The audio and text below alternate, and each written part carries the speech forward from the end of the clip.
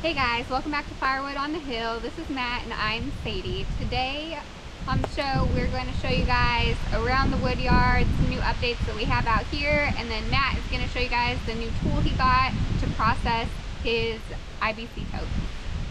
Things are changing, guys. Stick with us and find out what we got.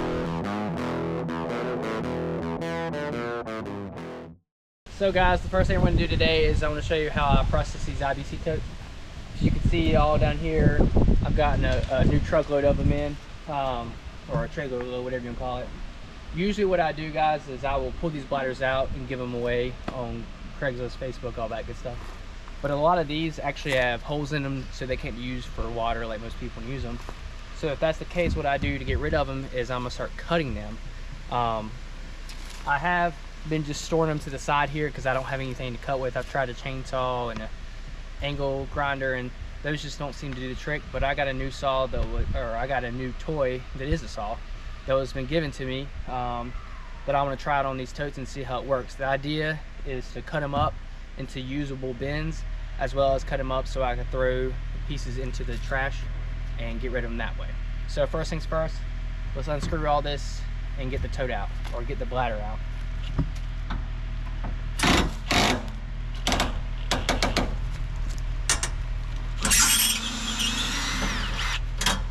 These are too tight for the drill to turn, so I've got to turn them manually. There we go.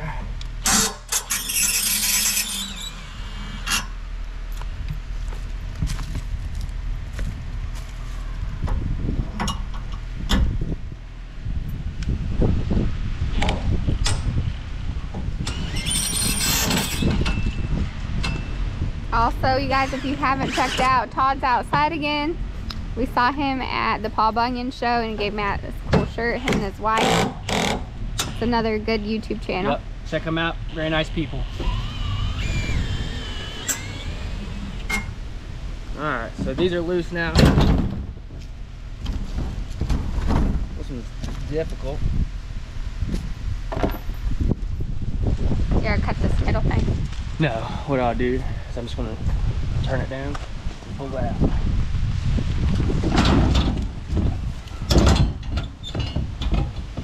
Yeah, I'll leave these on here because I use them as pull it out. So I'll go like this.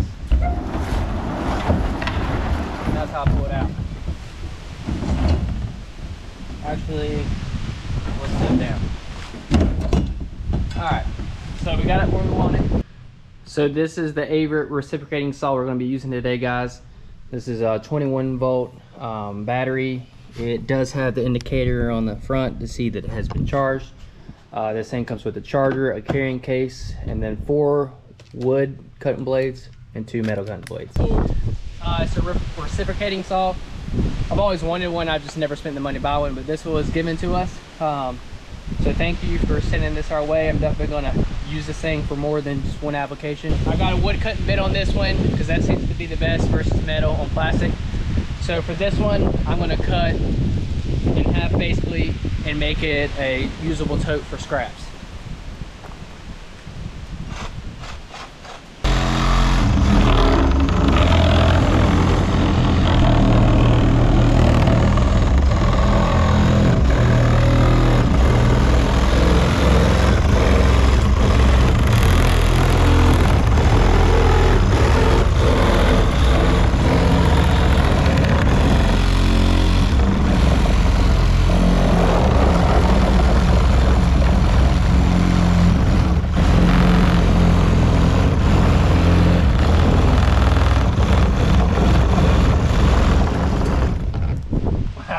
Way better than a chainsaw or angle grinder. Alright, I'm gonna put this over.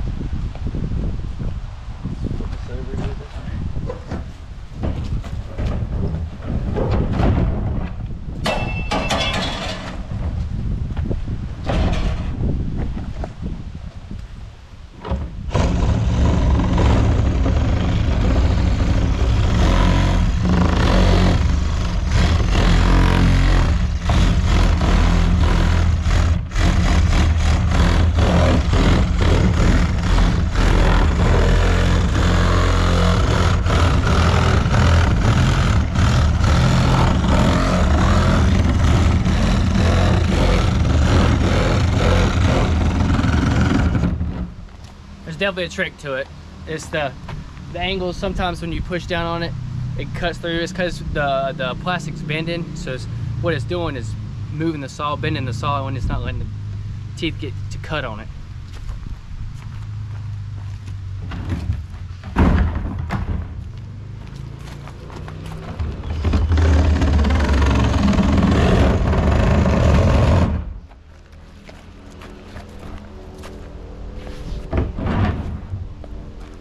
This one's got paint in it.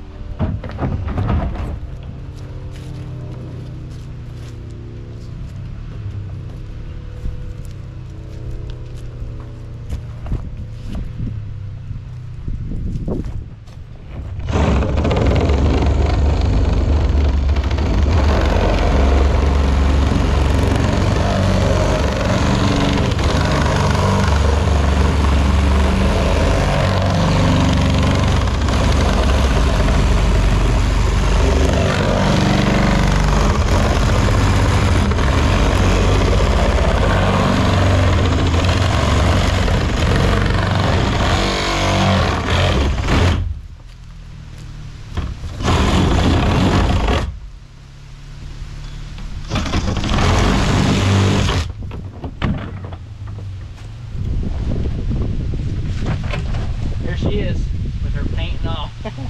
All right, so we got the plastic bin processed. I'm not going to show you me cutting it up in individual pieces because that's boring, but that is how I'm going to process these using the saw. The next thing we got to do is we got to now cut the opening out of the IBC tote cage. So it's super simple. All you got to do is there's this knob right here that twists. You twist it and it lets the blade out. This is a metal cutting blade that came with the saw. You just stick that sucker in there and twist it, and you're ready to go. It's literally that easy. So let's go over here and saw this cage and see if we can make quick work of it. All right, I put my glasses on for this because I don't want any metal in my eyes.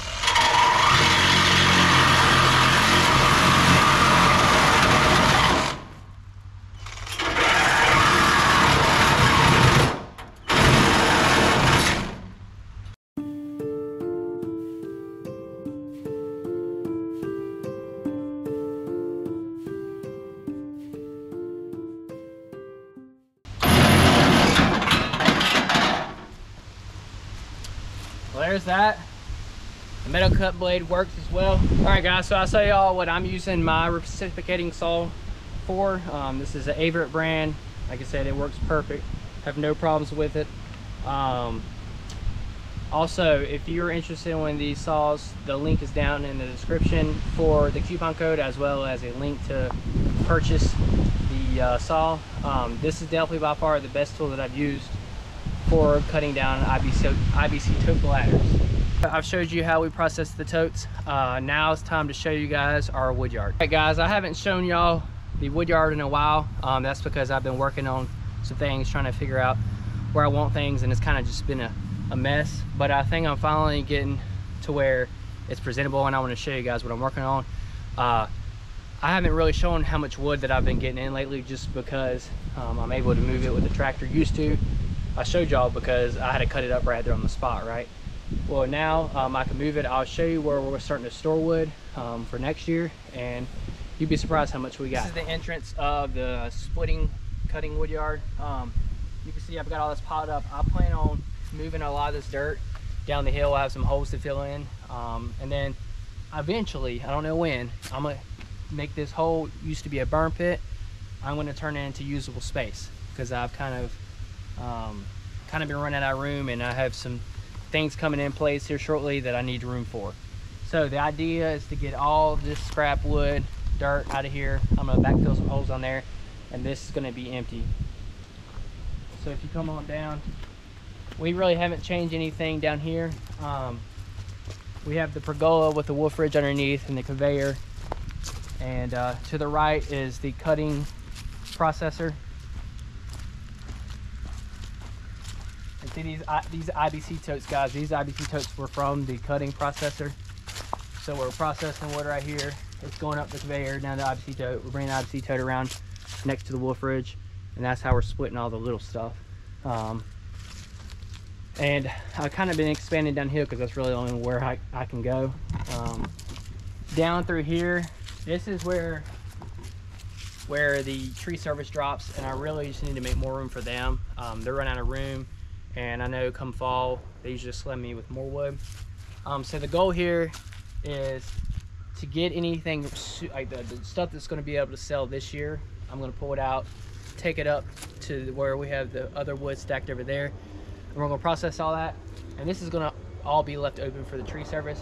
The goal here is there's like a edge right here. I just want to stack logs there once I get all this under control, and then tree service will have plenty of room to dump. So I'll show you where I've kind of started doing that, guys. So if y'all remember, this is a whole wall of logs. I've been working through it, and any of the new stuff has been going back here. So this is all the oak that just recently came in that I'm gonna split for next year. We got these 2 piles here, and we got another pile down here.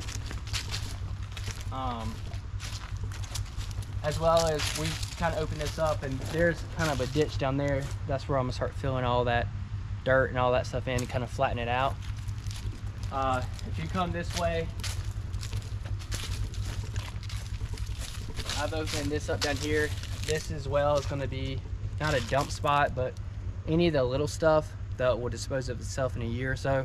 It's going to keep pushing downhill, keep backfilling that. I'm not putting anything massive down there because I want to be able to move it if I have to. If y'all look at the size of these logs right here, we've been getting in a lot of wood, a lot of oak.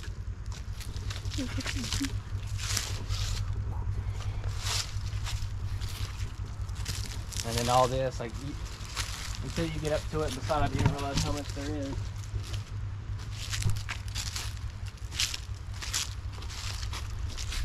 Needless to say, we got plenty of oak for next year. But this is the back side of this pile. Like I said, guys, a lot of this stuff is ready to go. That red oak's ready to go. We got some maple back there, some white ash there.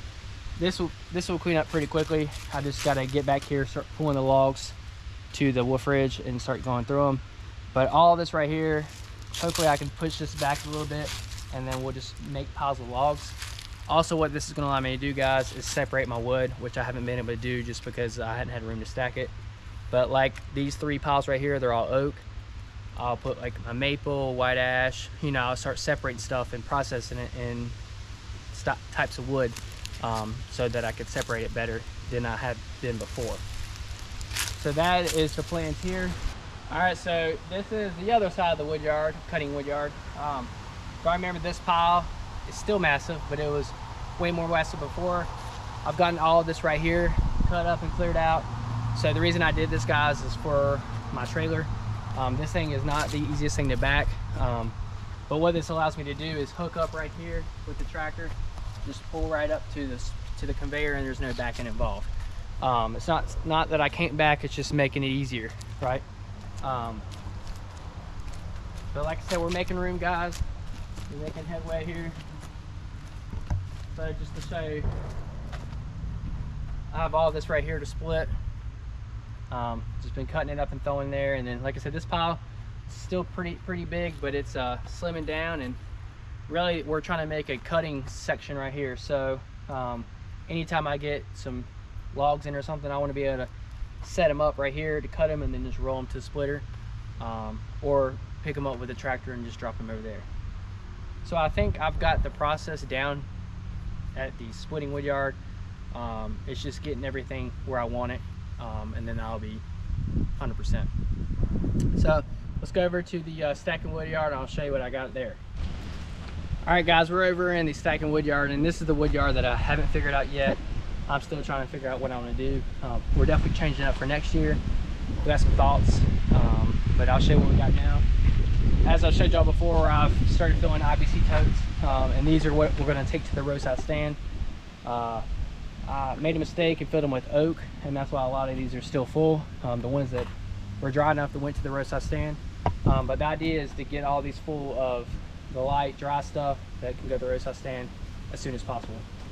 So the front part is all IBC totes, and then we have 2 rows this year. So you can see, guys, the wood has been moving. It is emptying out quickly.